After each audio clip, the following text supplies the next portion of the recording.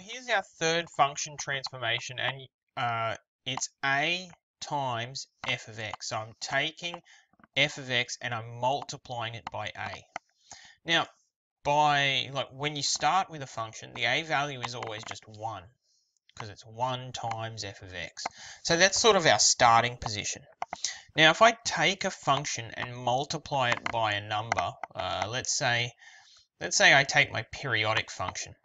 At the moment, the original function, this function here, is 10 sine x. Now, if I take 10 sine x and multiply it by a new number, put something out the front, that little dot means multiplied by. If I multiply it by the number 2, you can see it stretching out, what we call dilating. Okay, it's dilating around the x-axis. It's dilating around the x-axis.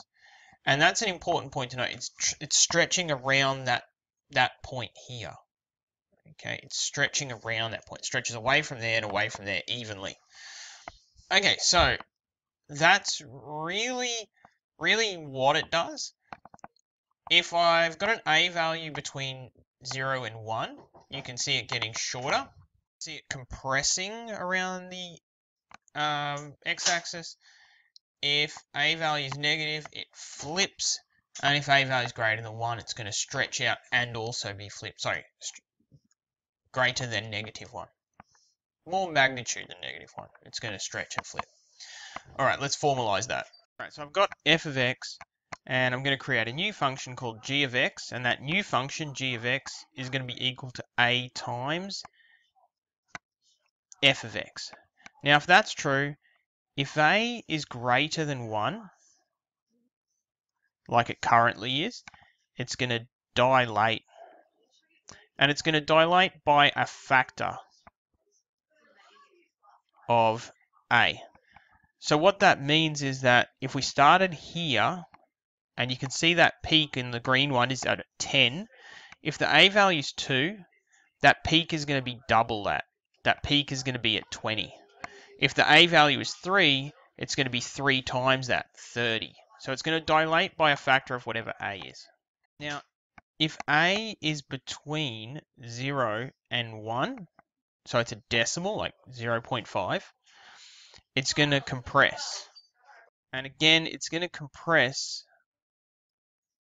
by factor of a. So if the peak was 10 and a is 0.5, I just can't quite get it there, but then it would be 5. At the moment, a is 0.4, so it's going to be 4. All right, if I go a between negative 1 and 0,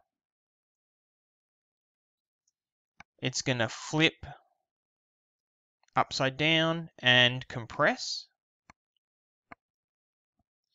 And you can see it's flipped and it's compressed. And then if a is less than negative 1, like negative 5 or negative whatever, you can see it's going to flip and dilate. Okay, there's our formalized notes for a times f of x. Fairly intuitive. It's probably not as easy to draw as the shifts up and down, left and right, but that's where we're at.